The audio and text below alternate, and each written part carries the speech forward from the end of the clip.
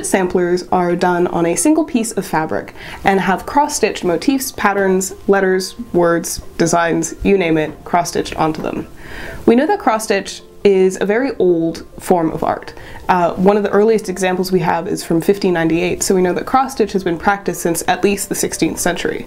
This example is currently in the Victoria and Albert Museum. The typical format of cross-stitch samplers that most of us are familiar with are larger squares or rectangles and have a variety of images, sometimes religious motifs, alphabets, and usually the names and ages and the year that the cross-stitch sampler was done and the girl who did it. During the 19th century in Upper Canada, you see a lot of cross-stitch samplers being produced, many of which are done by young girls, some as young as ages 6 or 7.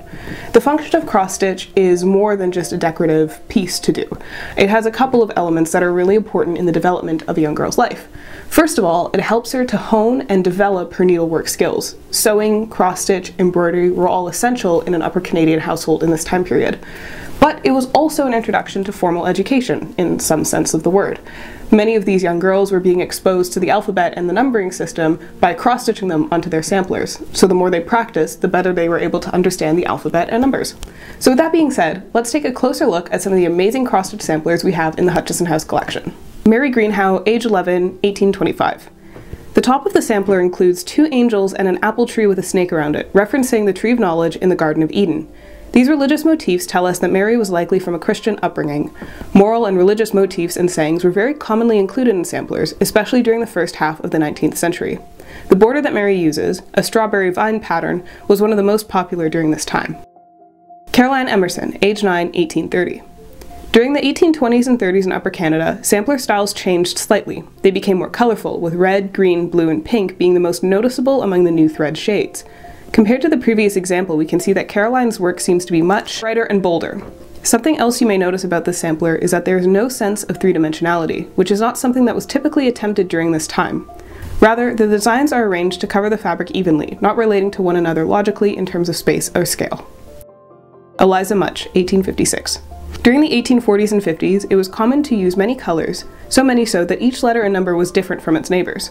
By this time, the region was more settled and had a stronger financial basis, so one could afford more expensive and colorfully dyed thread.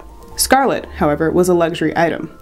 Eliza's sampler includes several beautiful pops of scarlet red, indicating that her family had the means to buy such a luxurious color.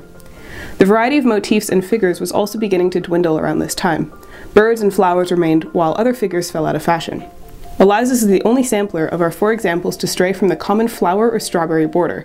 She chooses instead to go with a more simple zigzag geometric pattern. Ellen Lancaster, age 8, 1863. Ellen's sampler from 1863 seems to incorporate many of the key features of the previous samplers all in one.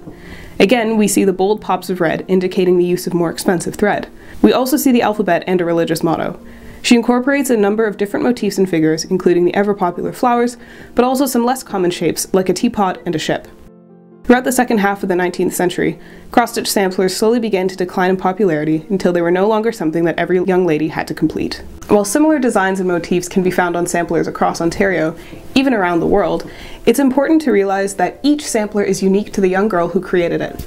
Samplers not only serve as a decorative piece and a reference material for us to have in a collection, but oftentimes they also serve as the only record of a life lived. It's very uncommon that we have artifacts in a collection that directly relate to young girls, specifically ones that they have created themselves. With that being said, we hope you enjoyed today's video, and we hope that you come back next week to take a look at our cross-stitch sampler tutorial, where we show you how to create your own sampler based off of the various designs that you've seen in today's video.